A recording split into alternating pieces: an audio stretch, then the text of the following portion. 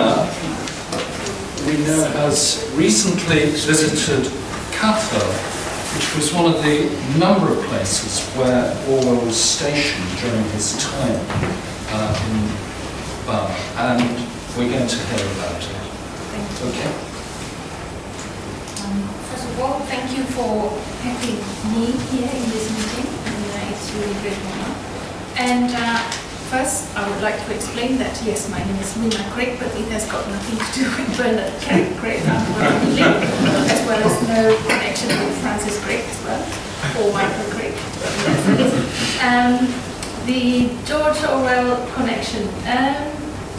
In myself, I was working at the BBC Indonesian Radio Indonesian section from 2003 to 2006. And it's on the 4th floor, and then there's a huge, there was a huge banner in Bush House of a picture of George Orwell with the BBC light on it. Yes, that white, black and white, in the wall next to King Jordan. So every day I was working and seeing that, but at that time I didn't have much of interest. Second one is this came through my husband family. So his great-grandfather, Bernard Horton, was deputy commissioner in Katha in, I think, 1886 to 1905. And he left Burma 1912. And then I think about 10 years later, in 1922, every player was being posted in there. And the similarity within these two gentlemen is that after retired, Bernard Horton was also very, very anti-colonial government. He's retired, but he was writing a lot about how to do administration in Burma and in India. And he's writing a lot and campaigning about the separation of Burma from the Indian colonial rule. So I'll start with this first. Maybe I should just start with the Myanmar current situation. My husband, Thomas Crick, he meant to be here today, but he couldn't. He's working within the UN, and right now he's being posted in Yangon. And yes, mainly covering the conflict in Rakhine. There are 21 rebel groups in the country, and only 10 had signed the ceasefire agreement. So everywhere, not just in that part, but also in the north, and then also the border with Thailand, this conflict is still going on. And in Rakhine, the conflict is not only just about the Muslim, the Buddhist military government towards the Buddhists, but also it is about the majority Burma ethnic group towards sort of Bengali ethnic group. And then in our trip, we did the trip last December with as a family and with my 2 children, and we talked to ordinary people, like with taxi driver and people in the shop and things like that. They flatly refused that there is problem in that area. They were saying, oh no, that's terrorists attacking our villages and our military doing what they can to protect. So the conflict in the north, it is ethnic minority Christian, and since long ago that north part of Myanmar is very important, including during British colonial time as well, because it is rich in oil and gold, also jewelry, and also opium. In that, during the British era, opium trade with China was very important.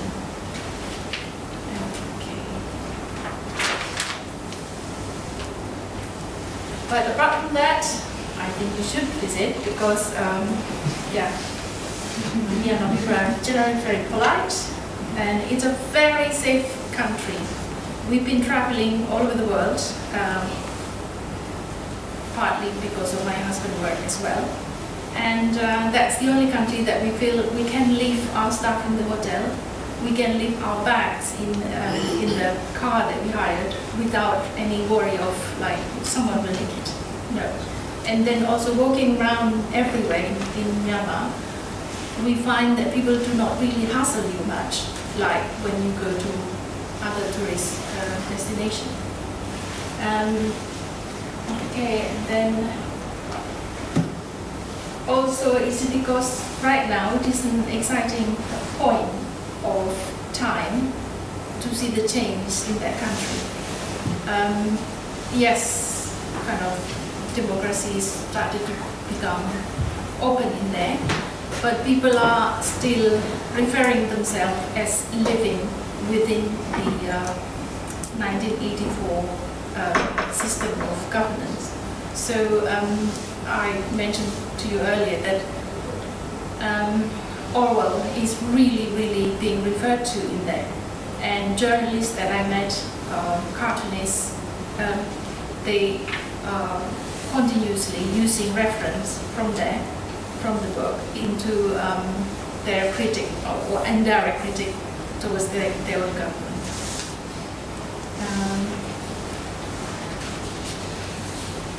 And yeah, this is where the map of the country. We flew into Yangon, which is really close to the beach here, and then up to Mandalay, flying there. Then from Mandalay up to Katha, we hired a car because there are other ways of getting up there by ferry. So there, ferry along the river up to from Mandalay to Katha. But there's choices. The first one is the cruise ship. Yeah, the very convenient ones with the cruise ship, but there's local ferries. They take very long, and that time was dry season, so the river is sort of like a bit dry up, and then the trip tend to be a bit slow. Okay, those are the information that we got, and there is train from Mandalay to Namba, which is not far from Katha, and then from Namba you have to get a bus or hire the car into Katha. But the train as well as the railway are from 1920s, so it's really, I would say, really difficult. And then I've seen this program on Netflix, and then I could see it's horrible. And there are public buses and minibus, of course. Yeah, and that's the example of the local ferries, and that was the cruises that you could go. And this is the example of how railways are like that. In some part, even quite interesting, the part that we passed through car journey, the what you call this, the sleepers, sometimes it's twisting like that. So me and my husband sort of like, oh, that can be quite interesting, and the train is actually on it. So quite dangerous. And then I'd like to talk a bit about the Heritage Trust in there. We met the team, and then it consists of a group of local artists. One of them is called Nyoko Nai, who's a graphic designer, and this is the person who I've been in contact to from, I think, 2013, when I started to do research on Burmese Days as part of the family archive. Yeah, he started to be interested in those things when he saw that lots of tourists, mainly people who are very interested in Jojo, came in the city and then sort of trying to trace this Orwell sort of connection with the city. And he also met Emma Larkin, of course, the writer of In the Footsteps of George Orwell in Burma.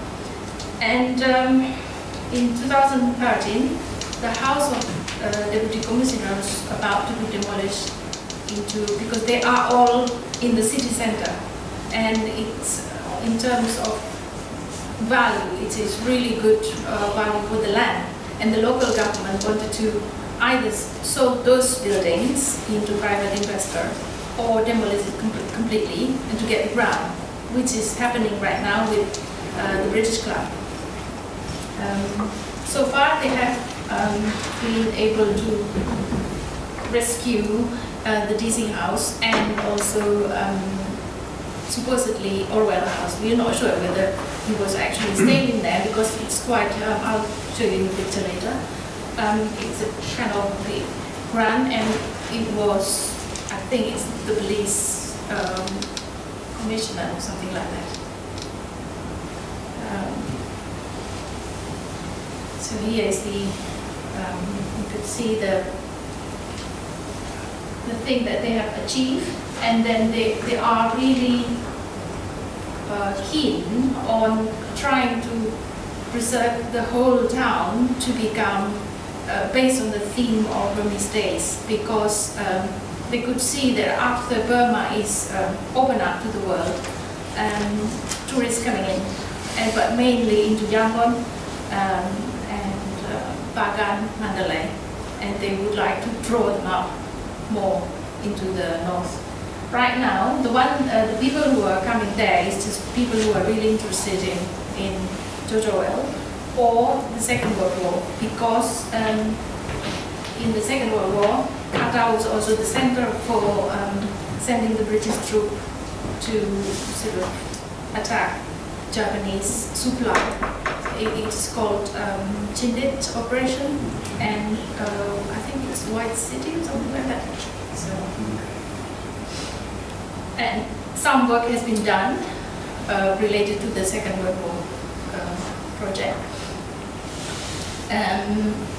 There is also other things to do around there, which is visiting local artisan, and there is also elephant camps where the old elephant that used to be used for working in the logging company now being sort of put and preserved in there, and they are really heavily rely on voluntary donation. Okay, that is some people within the team of the Heritage Trust, and that is the chairman. This is George Orwell House. Right now, it's partly restored. Currently, it is still being used as police headquarters in there, and but it is already being given to the trust to be preserved, and they plan to build a museum, although I have to say they don't have much to put in it as a museum. So yeah, I've been trying to talk to them to use it as like a center of learning, or I don't know, art and journalism or things like that, instead of using it as a display museum. But it's still ongoing talk. That's the inside. Currently it's here, the middle hall there. It is being used for meeting for the police in there. And this billboard had been put just recently in front of Orwell House. Yeah, although I think some of the date year is not quite correct, but I've given the book on George Orwell's life, your book actually, David, to them for reference so that they can sort of amend it. And this is a produced booklet for the local tourism, because yeah, I talked to them, to the team, and then they were saying it is so sad that visitors coming from all over the world to this city, because they are well educated, they know a lot more, and then our own people in the city and know very little about ourselves. So they also part of why they're making this is also for the local young people in that city to understand the importance of their own city. And this is the house that so it come up in our family archive. We have all photos of in the front as well as the interior of the house. When Nyoko started to do the report about it in the newspaper, it came up in Paris newspaper, and then it just happened that I was doing research on Bernard Horton, and then the picture of this house coming out, and by saying that it was George Orwell house, and then I thought, I don't think it is, because it is a deputy commissioner house according to our archive, and that's how also led into me contacting the society and saying that this is going on in Katha. That's the inside right now.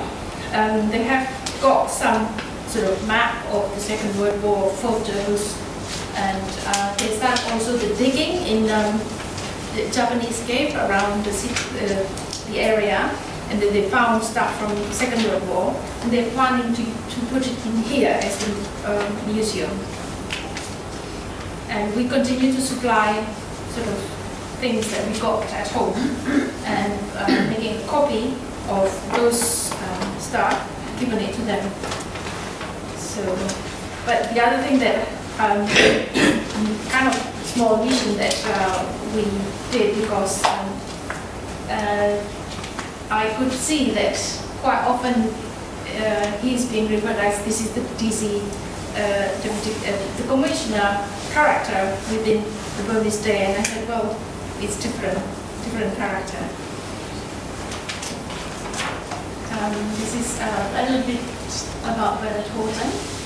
So he has a sort of career of about 23 years, range from assistant commissioner to become commissioner.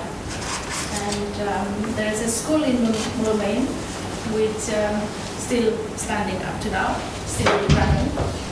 And there was a library, but right now we don't know where exactly is that library or what becomes of that library. And then, like I mentioned before, after he retired, he's supporting the independence of Burma from India. So basically, if you do research on Google search, you will find a lot of references to him. He lived in, from Burma, he lived in Devon, and the house has got a tower on top, and it is by the beach, and it is known apparently that there is a tunnel from the house into the beach, and the other side of that Devon is obviously island. So those days when he was active in politics, it is quite easy to sort of like making an issue that he was a spy for Sinn Féin. Although the other reason he went to Dublin quite a lot is because his wife was from Dublin and his family in there. Okay, he died in 1933 in Oxford, and then here you can find the reference about him a lot more on that website, written by historian of colonial history from a professor from Leeds called Jonathan Saha. That is the British Club. The insides right now it is still being used as a sort of cooperative, I think farmer cooperative, and they have the plan to build a garden in front, which is right now is in a terrible condition like that. And then also at the back is actually a river that goes into Irrawaddy, but it's right now it's drying up. And that is the hotel where we stayed, with a restaurant named after the book in, what was that called? I can't say it. Katha or something? Yes, Katha or something like that. And the rooms were named after characters in the book.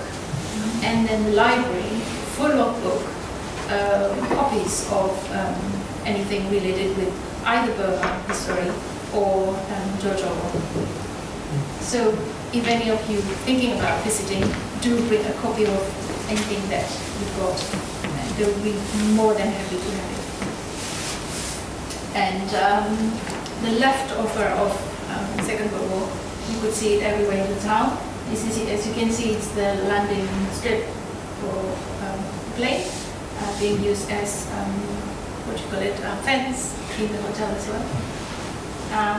This is the statue of Aung San, General Aung San, which is the father of Aung San Suu Kyi. Recently, there is order from the central government to build one in each major cities and to name bridges after him. For places that is mainly majority Burma ethnic, it is no problem. But for the places where ethnic groups are living, as main population is non-Burma and non-Buddhist, he is not seen as a national hero because he was, after the independence given by the British to Myanmar, to Burma, it was mainly the Burma majority led by him and ruling the country. So the